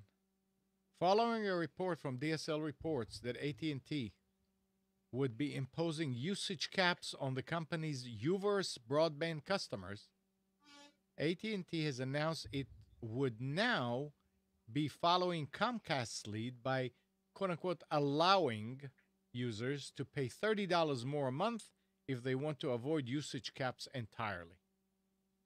However, AT&T has taken it to a new level by allowing users to graciously avoid the $30 fee if they subscribe to DirecTV or UVerse TV service. These data caps allow ISPs like AT&T and Comcast to cash in on internet video and make cord cutting less viable by making streaming more expensive. And now AT&T is using the caps to force user to subscribe to traditional TV if they want their broadband connection to work like it used to.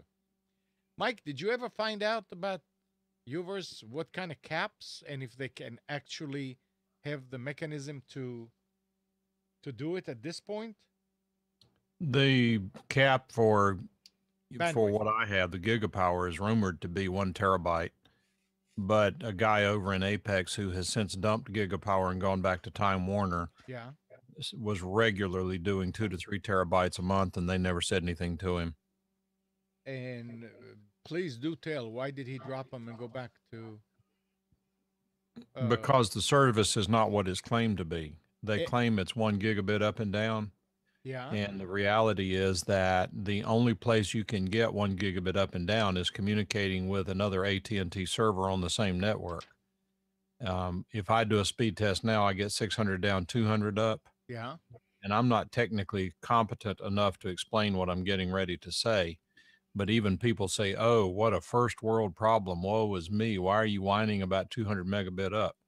Because I can't tell the difference between 200 megabit up and 20 megabit up on Time Warner. It's not a good quality connection, if that makes any sense, even though the ping times are there and what have you. And what this guy over in Apex, who is a real techie, he said they're choking it. They're absolutely choking it. He said that he knows about all of the good stuff that goes into the background and making these things happen. And he said that it's more marketing than it is technical accomplishment.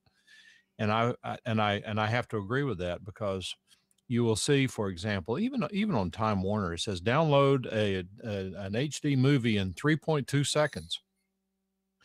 Well, that ain't so, because the servers can't supply it to you that fast. Right. They're just not out there. You might hit 1 in 100 that allows you to do that, but what good is that? That's what if we said 1 in 100 airplanes you get on is going to land safely? Yeah, I mean it's true. With Time Warner now, the only place that I get really full speed from all other places is Clinton, North Carolina. Every place else it's below 200. Did you try the So- DSL Reports speed test? No. If What- you go to DSLreports.com, they have a speed test, and it's a really nice speed test. But there have been some guys who in their forums where I was posting quite a bit at one point, who, for example, one guy attacked me saying, oh, no, that's all. He said DSL Reports uses crappy peering and crappy servers, and AT&T has the most peering here, and da da da da da. And somebody who knows more than I do came back in and attacked him, told him he didn't know what he was talking about. And I said, why do we get lousy speed tests outside of the AT&T network? Google gets excellent speed tests throughout the network. Well, no, that's not true. Google doesn't hold a candle to AT&T. Why don't you show me a link with some some good Google fiber tests? So I provide him with one. He's disappeared. Mhm. It's Well, just everything's a scam anymore. Seems to be, unfortunately. Don't confuse reality with selling. Yeah. I used to have salespeople tell me that. I said, don't get into the weeds with this customer talking about real stuff. Just tell them what the product brief says. Okay. Yeah, I mean, the point is that dealing with AT&T is no better than dealing with Time Warner. You can save a little bit of money going back to 200/20 with Time Warner versus 600/200 on AT&T, also referred to as Gigapower. I mean, it's just aggravating. Cell Reports now. I like their tool. uh-oh. Actually, pretty good. You like what? I like their speed test tool. Oh, yeah. But and what's so bizarre about the AT&T thing is that there's some guys over in Apex who are getting full speed tests outside the AT&T network, but I can't. It's almost like my account has been flagged because I'm obviously one of the earlier accounts. And every time you try to ask a question about speed test, they want to all talk about, oh, your neighbors are slowing you down and all that crap they used to blame on Time Warner all the time, which wasn't true.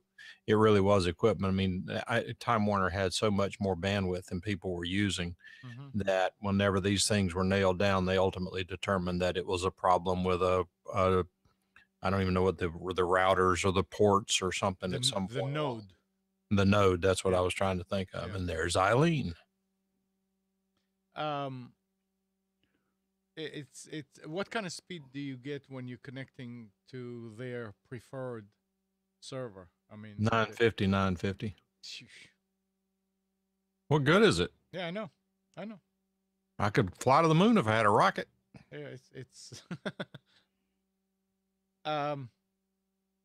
before we end, I want to mention something for everybody who's local here. There's a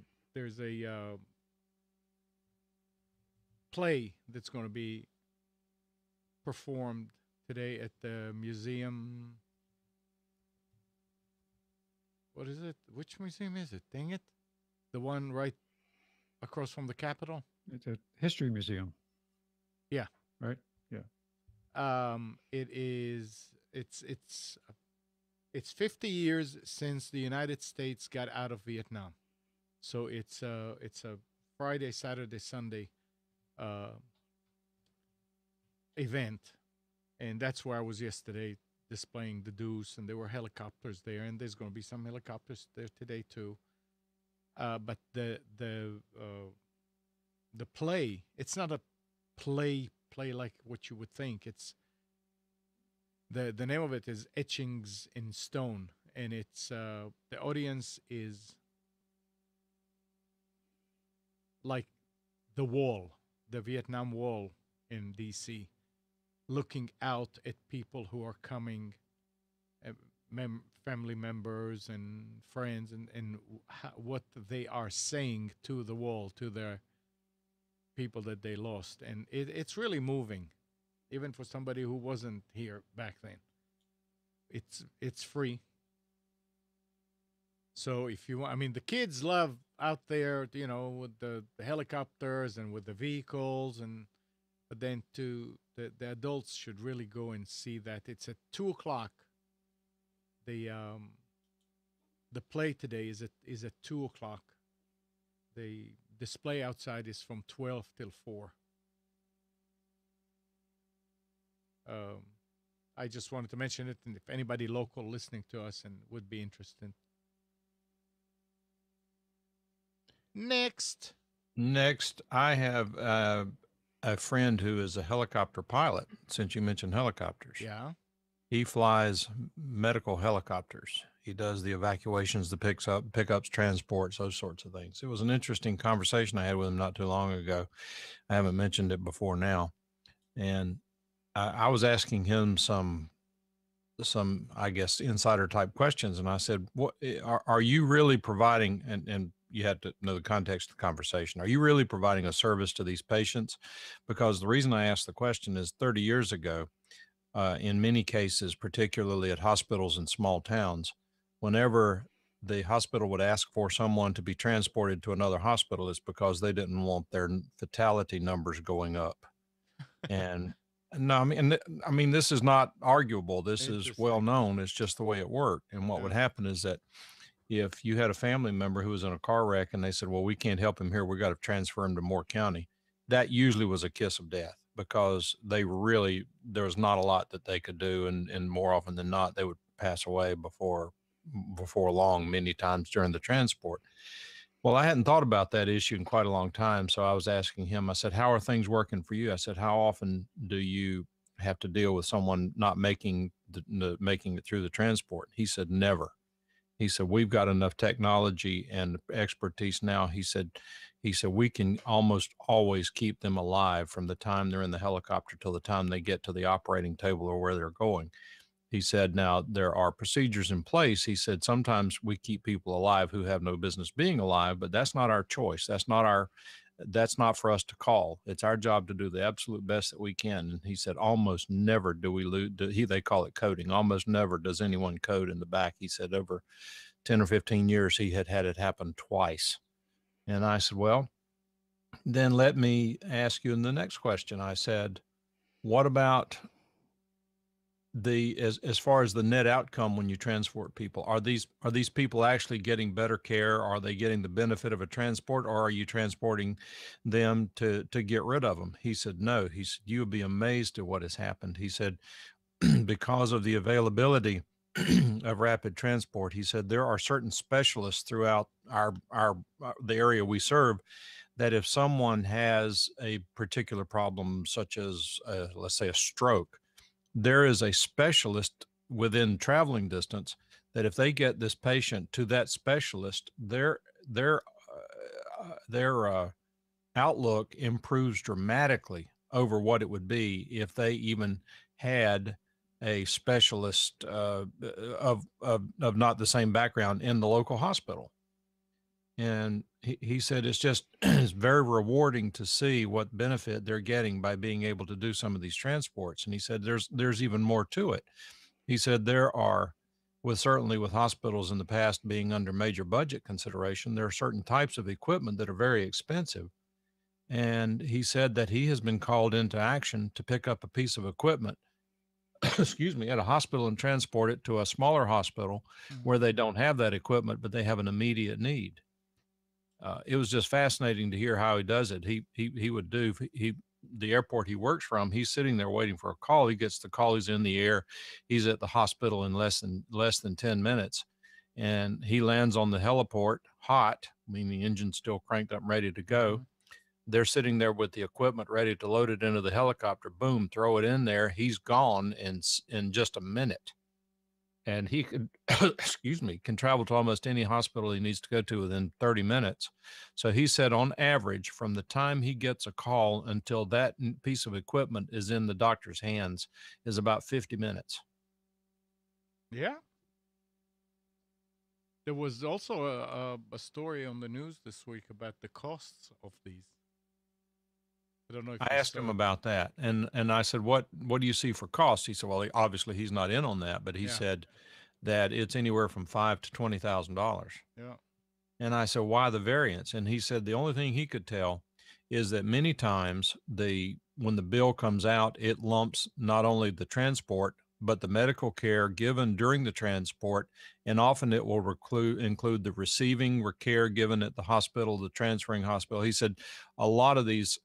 He said, now he's not in billing, so he doesn't know. He's just guessing. Yeah. He said, in his opinion, that a lot of what's happening is that there's some sloppy billing going on, and a lot of things are lumped into a single bill. Somebody opens it and says, wow, $20,000. And if it's itemized, you realize that maybe 5,000 of it was the transport.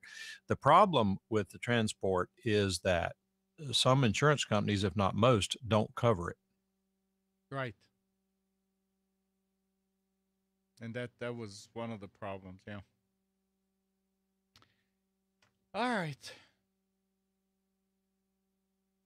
Spence, are you frozen or you're... Oh, no. Okay. Well, 11 o'clock. Yep, time to go. Time to go. Thanks, everybody. Any last words, Mike, Spence? No. Well, right, one quick question. Good. I've got a friend whose small business is going to replace 4 desktop computers. And I'm curious what he should get. I'm thinking Lenovo. Lenovo is a great computer, absolutely. I tend to agree, All right. especially for business. Yep. Good support, good hardware.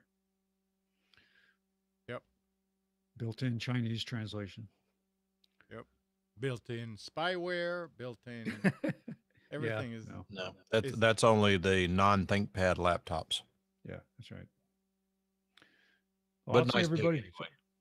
See everybody, and I won't be here next week or the week after, but I should be here the week after that. No, you have to So- log in from the Panama Canal. I'm not logging in from the ship and paying that whatever it is a minute to use their internet. Just money. Yeah. Will you guys cover the cost for me? Amnon, will the show cover the cost for me to log Amnon in? will give you his credit card. Okay, Yeah. sounds good. If I can get to, don't forget to take DEET. I have Yeah, Charles said. military grade 100% DEET.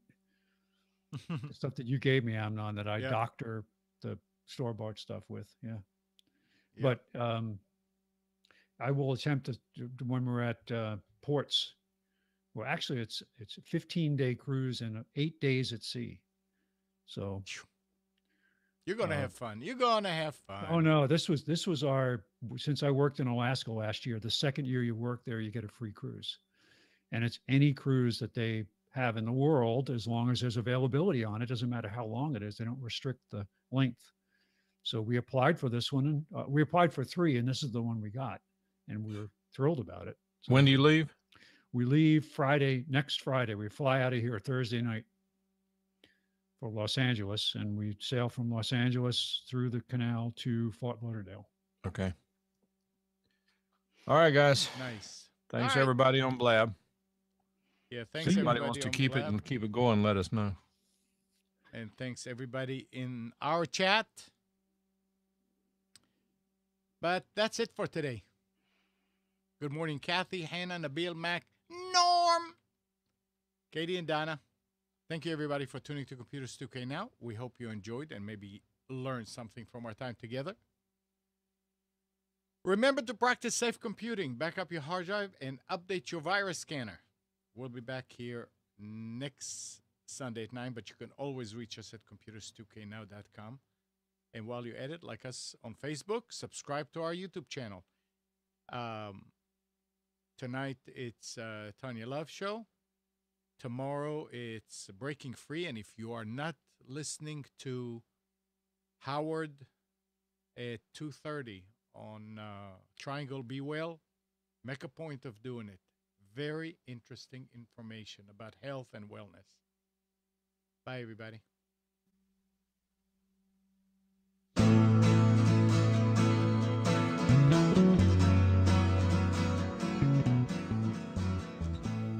You're tuned to the Nissan Communications Network. Our weekly lineup of call-in programs includes Computers 2K Now with Amnon Nissan, My Life, My Will with Gisela DiCarlo, The Tanya Love Show, Health Then with Debbie Bruck, Breaking Free with Marilyn Shannon, Triangle Be Well with Howard Jacobson, Lunch and Learn with Rabbi Yisrael Cutler, Lessons of Vietnam with NCVVI members, Parent Dome with Ryan Miller, Current Affairs with Amnon Nissan. And if you tuned in too late, you can always watch each program in its entirety or download an MP3 audio file of it in the archives section on nissancommunications.com. Don't forget to subscribe to our YouTube channel, follow us on Twitter, and like us on Facebook. Sponsored by Atomos.com, makers of quality video recorders and converters, CarolinaApparel.com, and DeltaForce.net.